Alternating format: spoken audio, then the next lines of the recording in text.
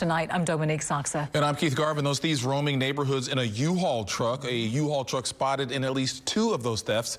Channel 2's Joel Eisenbaum live in Pearland tonight with the latest on a story you saw first on 2. Joel.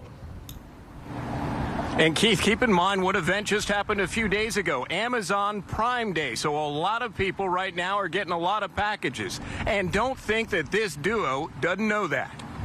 It just keeps happening. What appears to be a fairly organized effort to pilfer packages from people's porches in Pearland. Why people can do things like that is beyond me. Lack of concern for other people's property. 2 Pearland neighborhoods should pay particular attention.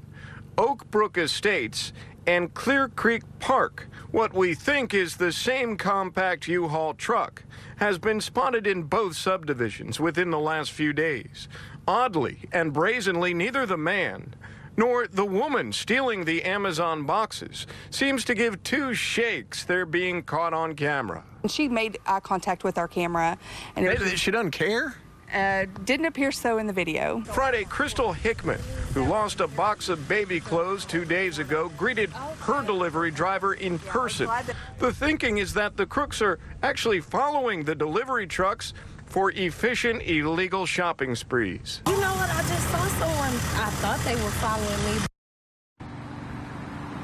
The Pearland Police Department tells me they're aware of what's going on. They've stepped up patrols in these 2 neighborhoods, and they're working on catching the crooks. If you can help them, call them. We're live in Pearland tonight. I'm Joel Eisenbaum, KPRC Channel 2 News.